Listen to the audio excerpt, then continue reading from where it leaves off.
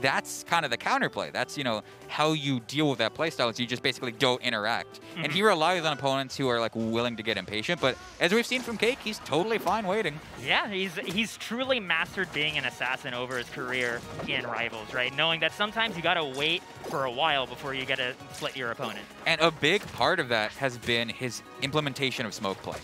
For the longest time, he was very in your face, trying to pressure you that way. But as of late, we've seen him be more comfortable putting smoke out, put the clone out through the smoke so you have no idea, is that actually Cake? Is that a clone? You know, I'm getting deceived all the time. And even if you hit the clone, you know, it doesn't really affect Cake whatsoever.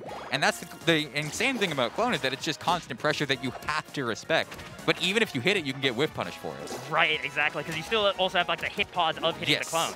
And Cake is good enough of a player to react to that. Looking for that down air, doesn't find it, but instead finds the back air. Oh, Cake looking for something perhaps out of Xaro, but Xaro's sneaking back on stage. This is still really scary for him.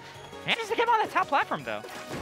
And a bit of hesitation there from Xaro. Like, Cake was on top of the platform charging that up strong, but Xaro just not ready to bite yet. So we are seeing him being a bit more patient, waiting for, you know, the exact opportunity. But it's that sweet spot. It's, you know, being able to take the opportunities when they present themselves. Because when you're fighting a player like Cake, you have to be able to seize that one chance that he gets you. Because if you let him slip, if you let him get back on, he will build percent on you so quick. And we're seeing that here. 65 on Xaro. The edge guard's still going. Oh, boy. And this is, again, Xaro's finding these straight hits, but they're not leading into anything lethal. And that gives CakeAssault a little bit more time to live. Finally, though, the down strong getting Xaro the stock that he needs, but 86%, this is around the same percent where CakeAssault was really able to take Xaro's previous stock, too. Yeah, and especially if he gets that third stack of smoke. Cake, traditionally, not a combustor, which is very strange considering the amount of setups Forsburn has into it, but that's just never been his playstyle. He likes to have, you know, that smoke on the stage, that kind of, you know, deception element to it, and he can get confirms like this. Sour back air, you know, the latest hit into the down strong, closing up Xaro's second stock. And I do love, like, one thing that Cake does do often is he'll finish up his stack on stock change because he's usually at a pretty high percent where he can use it as a smoke screen. Yeah. Or if neutral goes really well, he can then use it as a combust to clinch out the game. And we have that smoke screen up in that corner. That's going to give him some shelter, but he gets sent in the opposite side, so he's not going to get to teleport into it.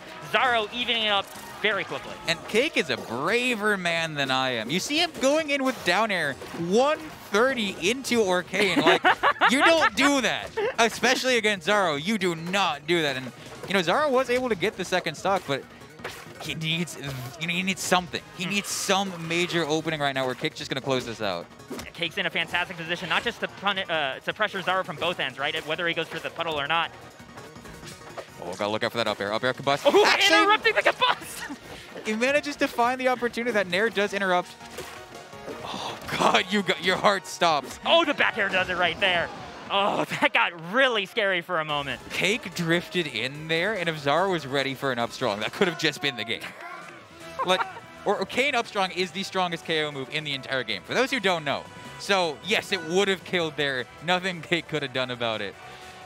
And that's what's so terrifying, is that Orcane as a character has such good frame data and such good kill power.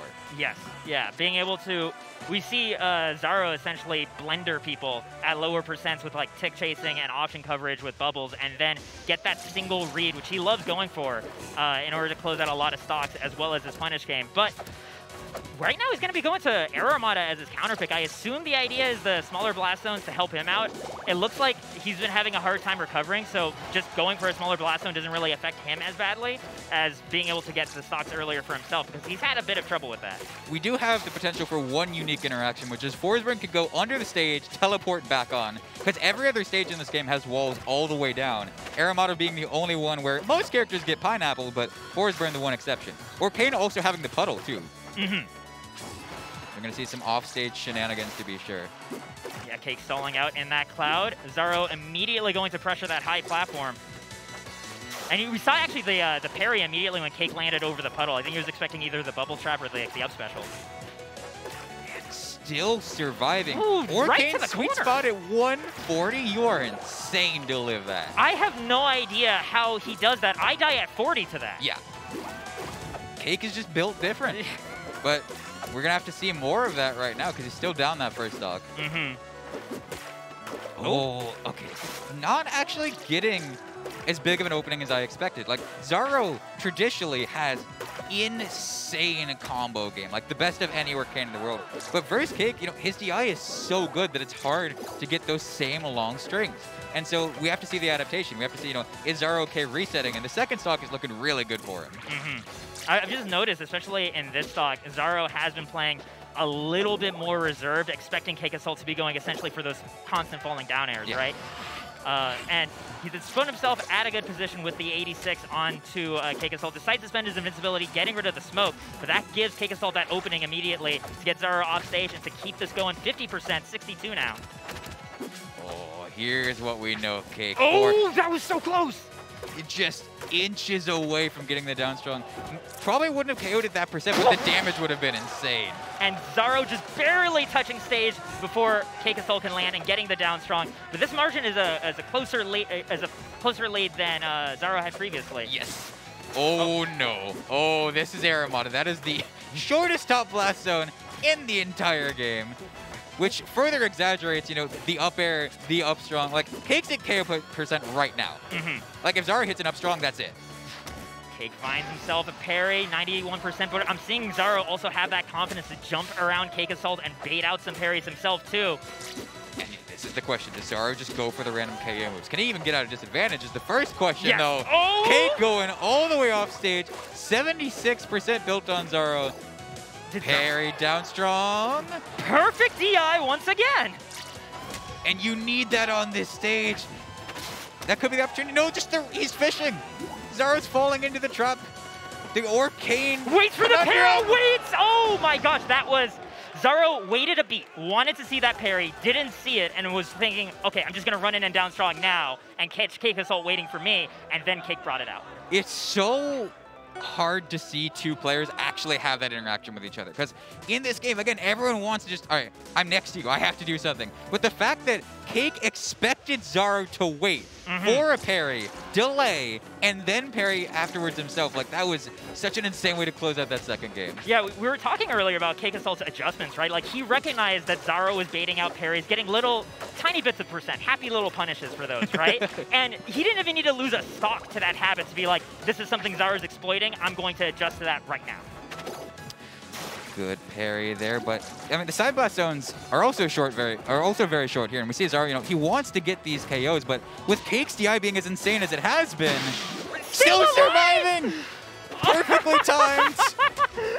And Xaro, like, he's struggling, like, he's starting to panic now. He's not getting the KOs he thinks he should be getting, so now he's just throwing out random down strongs, and Cake's capitalizing on it. Right there, teching in place to get through it.